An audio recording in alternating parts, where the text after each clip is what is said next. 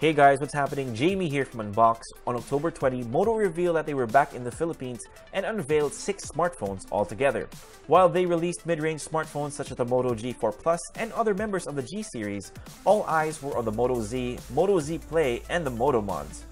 We managed to get some alone time with the 2 phones, so let's take a closer look at them in this initial review.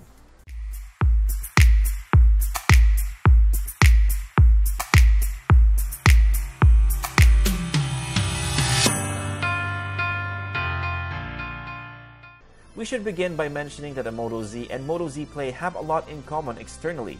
They both have a 5.5-inch display, the same square fingerprint scanner, and the same button and port placements as well.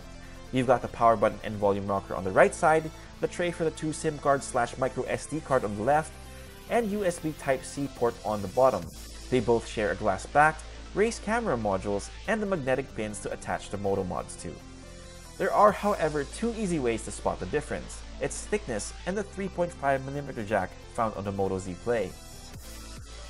Under the hood of the Moto Z Play is a Qualcomm Snapdragon 625 processor that's paired with 3GB of RAM, 32GB of expandable storage, and an Adreno 506 GPU. It has a 5.5-inch Full HD Super AMOLED display with a 5MP front camera above it.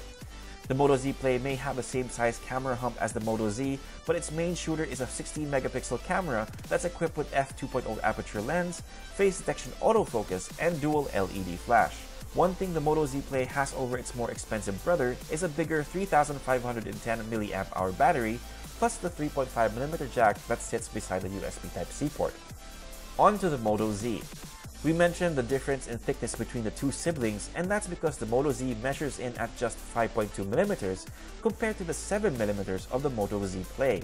It's got to be one of the thinnest flagship phones we've ever held in our hands, and it's really something else. Powering the Moto Z is a Snapdragon 820 processor, 4GB of RAM, 64GB of expandable storage, and an Adreno 530 GPU. The Moto Z also wins out in terms of its display, since it has a 5.5-inch AMOLED display at Quad HD resolution, giving it a pixel density of 535 pixels per inch. The selfie cameras on both phones may be the same, but the Moto Z's main shooter is a 13MP camera with an f1.8 aperture lens, laser autofocus, optical image stabilization, and dual LED flash. Sadly, the Moto Z loses out to the Moto Z Play in terms of juice because it only has a 2600mAh battery to keep it running. Both devices run on stock versions of Android 6.0 Marshmallow, and it's nice to see it free and clear from any bloatware.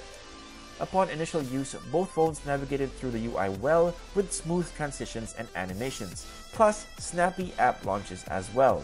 The fingerprint scanners were also on point, being fast and accurate. And that's pretty much it for this hands-on and initial review for the Moto Z and Moto Z Play. The Moto Z Play has been priced at $22,999, while its higher spec slim sibling, the Moto Z, is priced at $33,999. We should have the full review for the Moto Z up in a few days, with a full review for the Moto Z Play to follow, so do stay tuned.